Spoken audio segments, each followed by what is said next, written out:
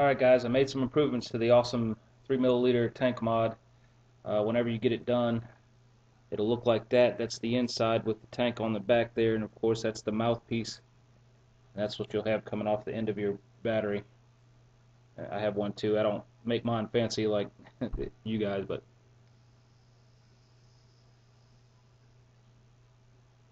works really well. I'm going to show you how to make this now. The black stuff that you see on there, that's is shrink wrap. You can get it at Lowe's or Home Depot. Just leave a little space so you can see your tank. First thing you want to have is a 5 milliliter syringe. So I've got a syringe that's already cut down. For the tank, you want to take the cap off. You want to drill a very small hole, just like in the other way to do the mod. So you can take a piece of your foam. You want to cut about 1 inch. Let me find a square piece here. About a ½ inch wide to 1.5 inches long. There you go, about half inch wide to 1.5 inches long. Then you're going to make 2 cuts in the middle. You want it to look like so. Alright, I've got the hole drilled in the cap, nice and small, no more than 1/8 of an inch wide. Then you take your blue foam, have a little piece peeled back like so, stick it in there, and then you can use a toothpick to work it in through the hole. Once it starts coming through, you can grab it and pull it the rest of the way through. There you go. Then you'll end up with that. The remaining foam, break off a piece of this toothpick. You want to cram it all the way down in there. Cram it in tight as you can get it. And then you want to cut it off to where only about 1/4 of an inch is coming out. Alright? The foam wick shouldn't be any thicker than the cap. Now, we've got to move on to the atomizer.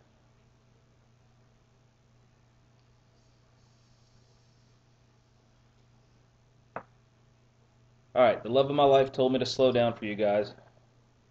She said I'm going too fast. Alright.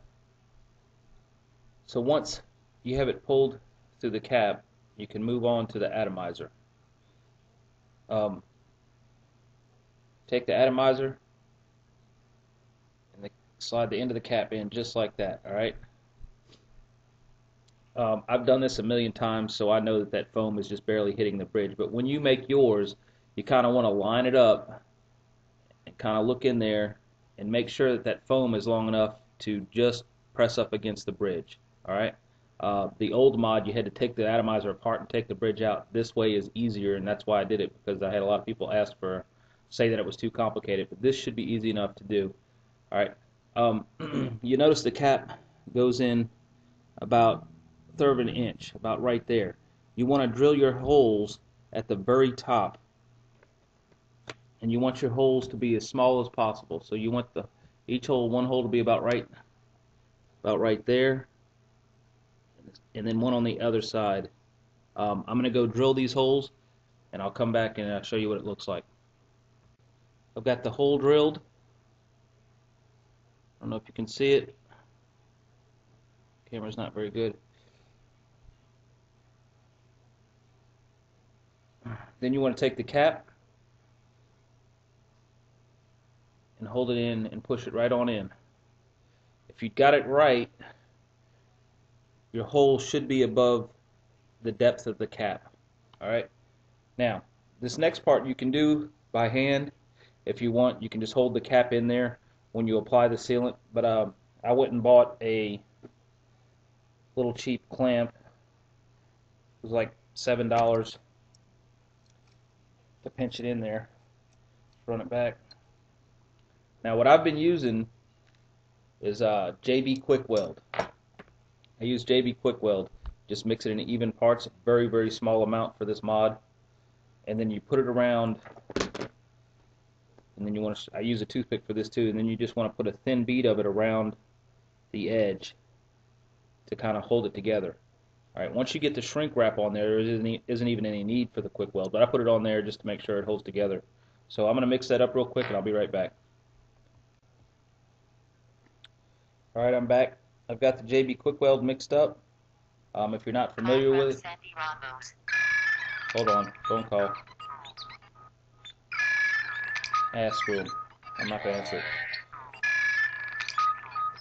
Just take it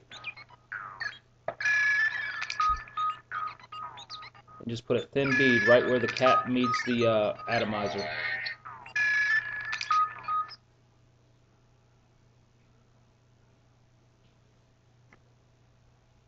Alright, so that stuff has 4 minutes to dry. Once it dries, we'll take it out of the clamp and I'll show you the next step. I need to go get a rag so we know I get that too. Oh, it's a little piece of baby dog food from the baby. I'm recording right now. That's alright. While that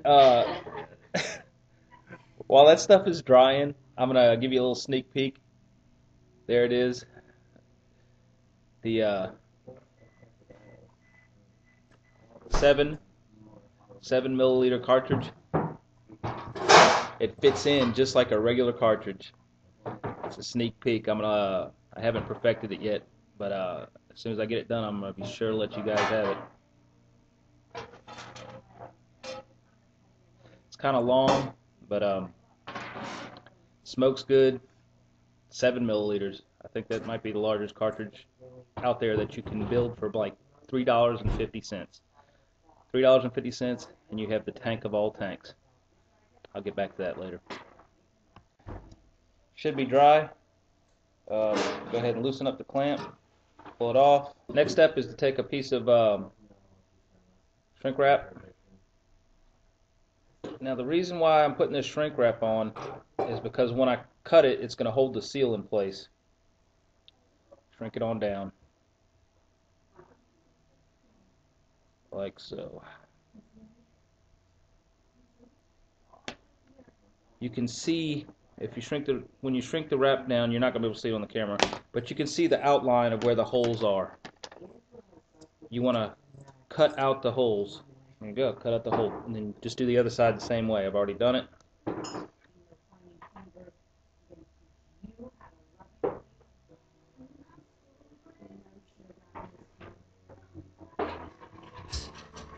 Alright, that looks good. Take a little napkin, wipe the black stuff off from the lighter. You see that? Now, next thing, you'll see the indentation where your hole is. You want to cut it out again. There you go, I freed up the hole again. Then, next thing you want to do is just kind of cut around the bottom .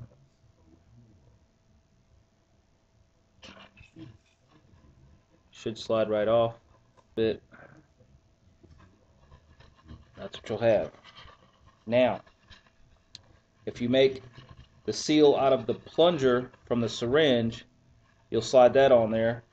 But I found these seals at AutoZone that'll slide right on there.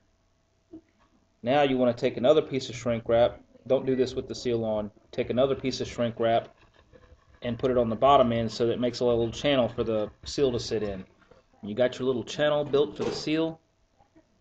You can go ahead and put your seal in that channel. And that's that. Now, alright, take a bottle. Of course, your bottle, you can fill it all the way up.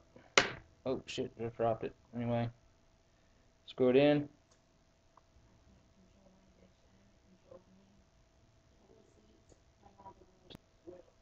Screw it into your battery. Put the mouthpiece over the top.